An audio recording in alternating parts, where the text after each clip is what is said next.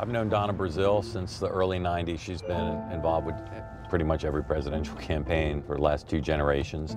She's got a lot of scars from the last election because of the attack into the DNC.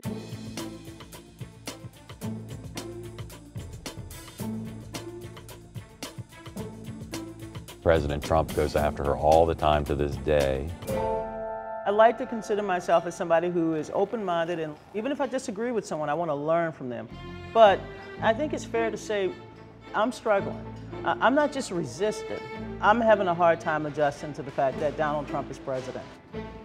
I see Donald Trump as a very revengeful, narcissistic, turbulent individual. He considers me an enemy. Right. The Russians got the DNC emails and exposed you, not just in violating your privacy, but hurting you professionally, right? Yeah. It seemed like the president, during the campaign and early on, was courting Vladimir Putin. Now they seem to have broken up. Or you think there's more to it than that?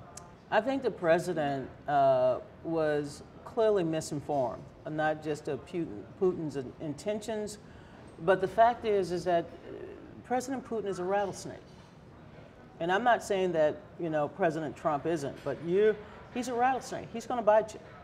No question about it. So are you glad to see the president seeming to get tougher on Russia? I don't know if the president's getting tough on Russia. What is the Trump doctrine? I mean, this week it's tough on Russia, next week it might be back to praising Putin as a strong leader. Right. I don't know. But it is the case, right? And this is what the president constantly refers to. You had proprietary information that you had because of your position at CNN that you shared with the Clinton campaign, right? No. I got to keep repeating. I never had access to, nor did I ever request access to any proprietary information from CNN. I would never do that. You recently wrote that you regret sending the emails to the Clinton folks. I said I regret that in the course of what happened, that many people did not see the emails that I sent to Sanders and others. You didn't send the same information to Senator Sanders in that case. Have you talked to anybody in the Sanders campaign? I have. They like you very much. I was fair to everybody. Where did you get the information you sent in those now famous emails? Well, you have to read my book.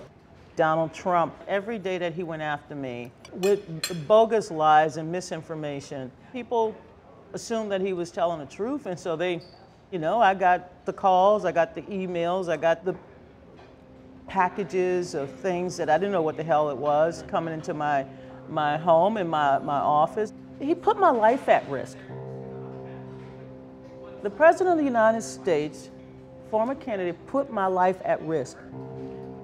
So I tried to bury the hatchet. Right. I try all the time because I'm a Christian and I believe in forgiveness. I just don't think that Donald Trump shares my views on that. Does the Republican Party seem unified to you now? Oh no. They've been disoriented. Watching Republicans is like watching a perpetual train wreck. And everybody knows the Republicans are about just power. They're not about governance. I think Democrats are better off today keeping their distance, to not try to come to the middle unless Donald Trump reaches out and puts some carrots on the table. What's on the positive side for the Democrats now? We can come back. We did. We've done it before. We came back after 2004. Down so low, there's nowhere to go but up. Oh, there's nowhere to go but up.